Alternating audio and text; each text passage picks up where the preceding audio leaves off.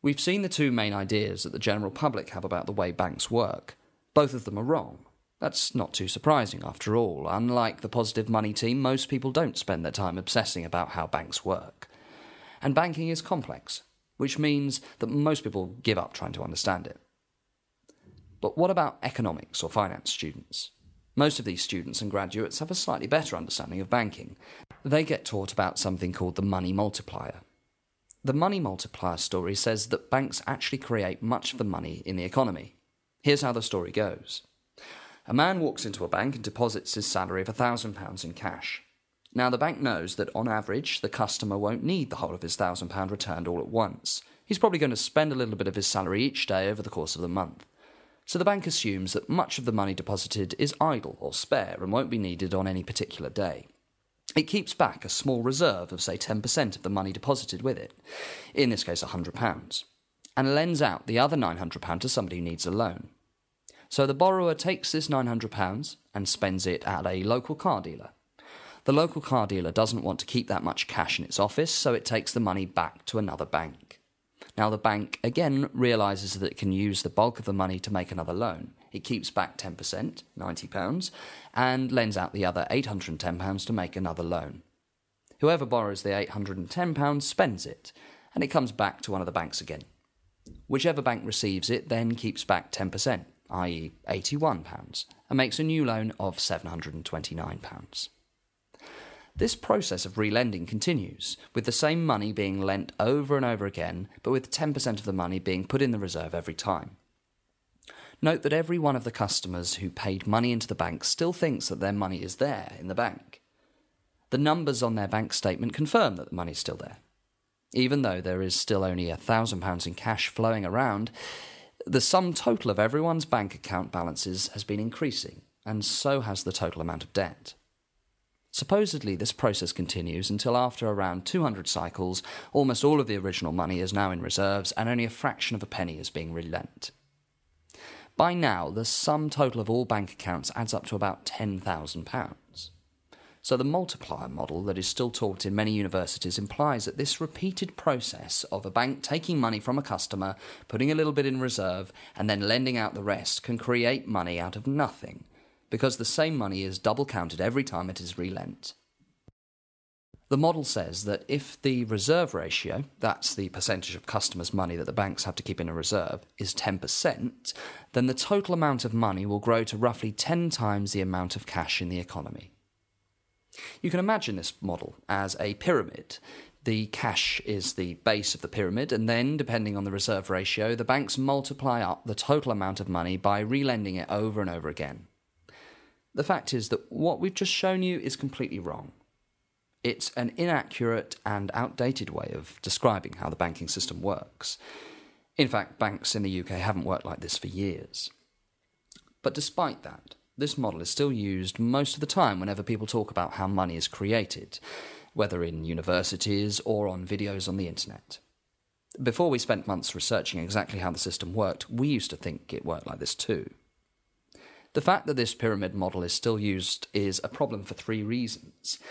Firstly, this model implies that banks have to wait until someone puts money into a bank before they can start making loans. This implies that banks just react passively to what customers do and that they wait for people with savings to come along before they start lending.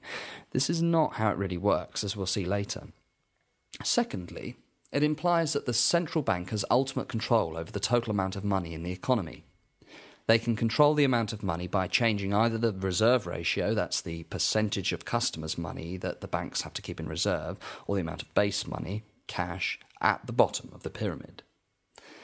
For example, if the Bank of England sets a legal reserve ratio, and this reserve ratio is 10%, then the total money supply can grow to 10 times the amount of cash in the economy.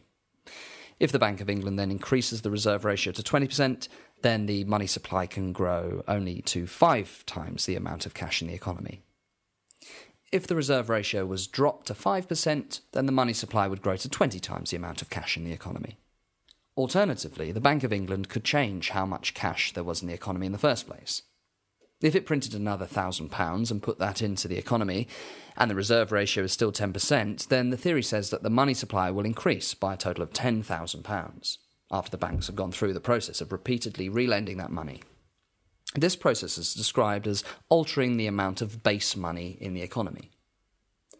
But the most significant implication of this model is that the Bank of England or the Federal Reserve or European Central Bank has complete control over how much money there really is in the economy. If they change the size of the base by pumping more base money into the system, then the total amount of money should increase. If they change the reserve ratio, then the steepness of the size of the pyramid will change. But eventually the reserve ratio stops the money supply growing any further. At some point we reach the top of the pyramid, and the money supply stops growing.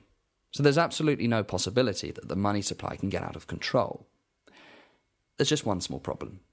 Almost everything about this description of banking is wrong. In fact, Professor Charles Goodhart of the London School of Economics and an advisor to the Bank of England for over 30 years described this model as such an incomplete way of describing the process of determination of the stock of money that it amounts to misinstruction. It might be forgivable for textbooks to be out of date if the rules had changed in the last couple of years. After all, a lot of rules and regulations changed during the financial crisis. But Professor Goodhart actually said this in 1984. 27 years later, university students are still learning a description of banking that is completely inaccurate. This is a big problem.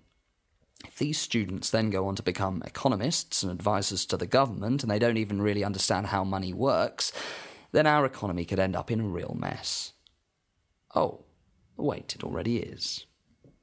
Now, I have to point out that these videos do apply to the UK, and we haven't had time to confirm exactly how things work in the USA and Europe.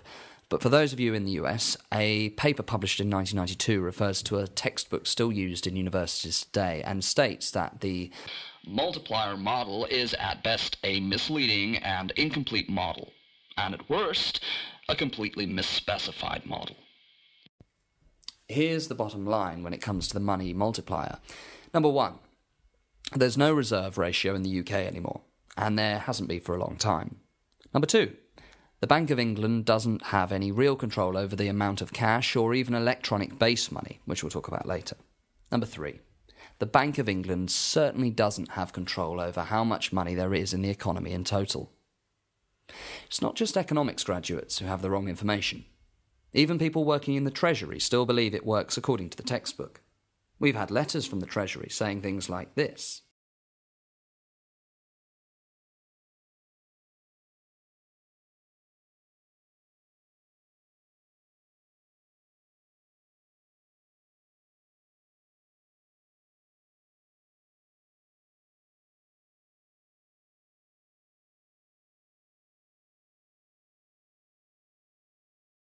Allowing people with an incomplete understanding of how money works to manage our economy is very dangerous.